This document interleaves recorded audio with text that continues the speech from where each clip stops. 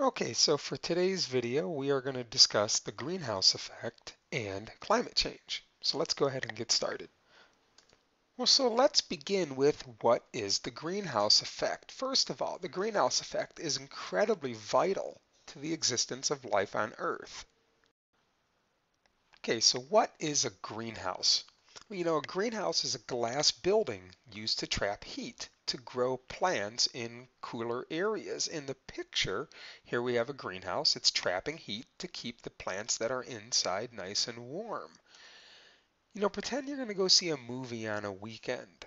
You drive in, you park, you get out, you go enjoy the show, you come back 2 hours later. You know it's really hot inside your car because the windows have absorbed heat.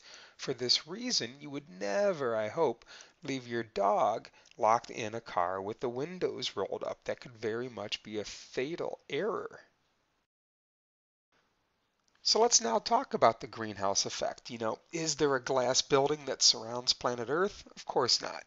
But Earth has an atmosphere that surrounds it that acts like a greenhouse. So the gases in Earth's atmosphere trap heat to warm the Earth. Gases, greenhouse gases such as carbon dioxide, greenhouse gases such as water vapor, and greenhouse gases such as methane. They trap heat. In my animation, light from the sun will reflect off the surface of the Earth. As that happens, these greenhouse gases will absorb heat near the surface of the Earth to warm the planet. Keeps Earth nice and comfortably warm.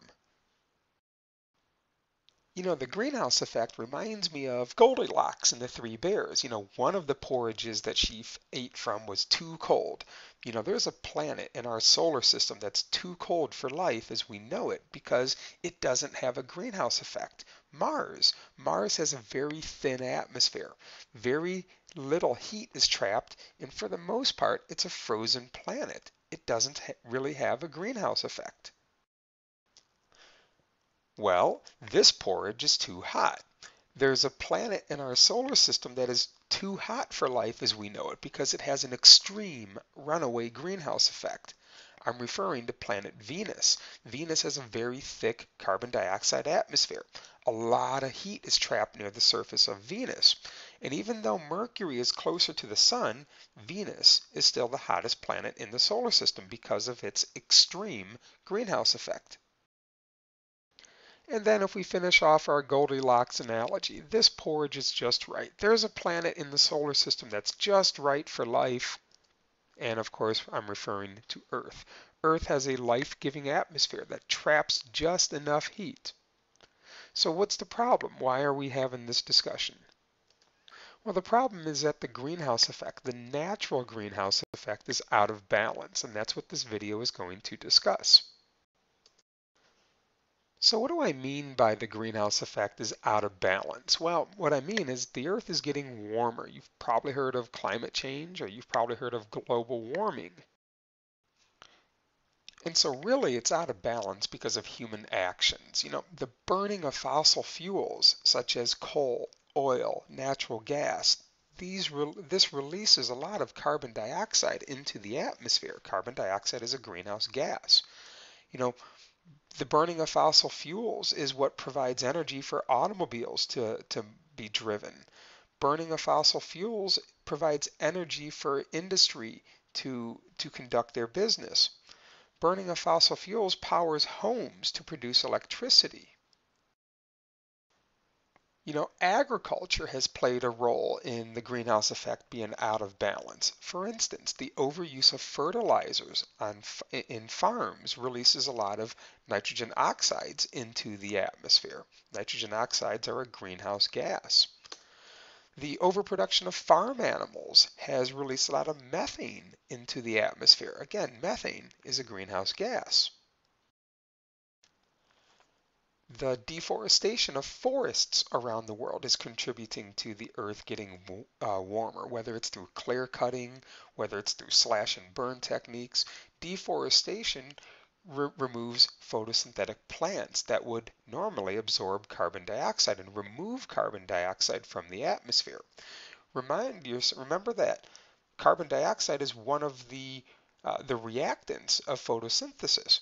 Plants will absorb and remove carbon dioxide from the environment in order to do photosynthesis. And let's not forget the effects of water pollution in creating an out of balance greenhouse effect. Water pollution might run off from farms into rivers, lakes, streams, and eventually oceans. Water pollution might run off from storm drains and sewage. Water pollution, from oil spills, perhaps. And what we're seeing is a polluted water. What we're seeing are polluted waterways, and as a result, we're seeing the slow death of photosynthetic algae. Just like plants, photosynthetic algae perform photosynthesis, so they too remove carbon dioxide from the atmosphere. So if we come back to this animation before, here's again our natural greenhouse effect, a warm planet Earth. But really since the Industrial Revolution, we've been releasing a lot more of these greenhouse gases into the atmosphere from the burning of fossil fuels, from the overuse of fertilizers, from the overproduction of farm animals.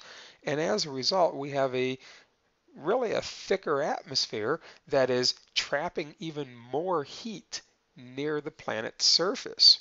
And so this is the out of control. This is the man-made greenhouse effect. This is climate change here. And so what are some consequences of a warming planet? Well, some of the obvious ones, the melting of glaciers and polar ice caps. Here's a picture of the northern polar area, and in 1984, the picture on the left, 1984, versus the picture on the right of 2012, you can see a dramatic reduction in the northern polar ice cap. Well, all that water goes into the ocean when it melts, thus rising sea levels. Here's a picture of Venice, Italy, and if you've ever read or seen documentaries about some of the difficulties that coastal cities are having as a result of rising sea levels. Well, Venice, Italy is a great example of a city that's having some incredibly challenging problems as a result of rising sea levels. Another consequence of a warming planet are more severe weather storms, and this is simply because a warmer planet increases the rate of water evaporation, and eventually water will evaporate at a faster pace, and then eventually what goes up must come down. Well, that might be good for some areas that are receiving more rainfall than normal, but other areas are receiving less rainfall because the water is evaporating from certain areas at a faster pace. And the water evaporates and then blows away through the wind, and other areas may receive more rainfall, but other areas are more prone to drought. And one of the side effects of drought would be a reduction of crop production. Simply put, if you're trying to grow crops in an area that may be in a drought, that's going to reduce the crop yield. And I think California is firsthand witness to this particular consequence. Yet another consequence of a warming planet is the spread of disease. For example, here's the mosquito that causes malaria and its larva here, the mosquito's larva. Well, I'm bringing up this example because uh, this particular mosquito typically lives in a warmer climate area, and in general, if the Earth's climate is becoming warmer, you would expect this mosquito to spread outward and kind of take advantage of new habitats and therefore spread malaria to areas of the world that aren't used to seeing. The final consequence I want to mention is one called coral bleaching. Here's a picture of a fairly healthy coral reef here, very colorful, lots of aquatic fish. But here is an example of coral that's been bleached. Well, with just a few degrees increase of water temperature, it causes the algae that live inside of corals to die, and therefore the corals then die. And once the corals die, then the ecosystem, starts to fall apart and break down. So we're seeing Reefs, for instance, coral reefs begin to die around the world just because of a few degree warmer difference in ocean temperatures. So what is some of the science and the data behind climate change and global warming? Since the Industrial Revolution, the rate of carbon dioxide in the atmosphere has greatly increased. This graph shows it nicely.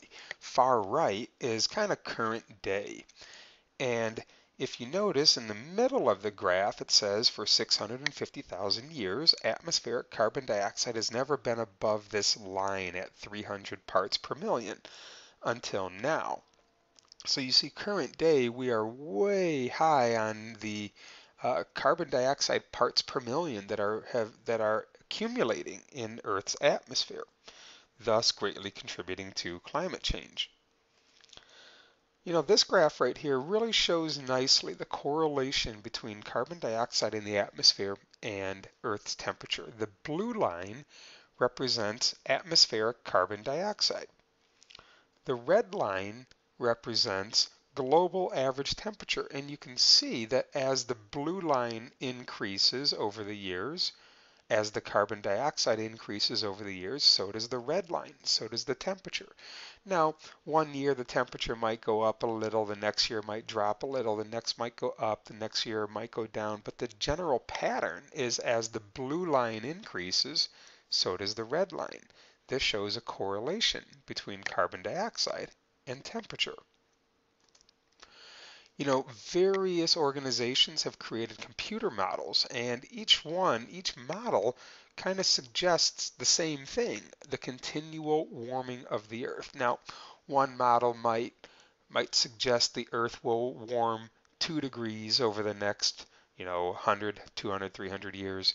Another model may say the Earth is going to warm 3 degrees. Another will say 4 degrees. But the general pattern is that of the models is that they all indicate and hint toward a continual warming of the Earth unless some very drastic actions are taken.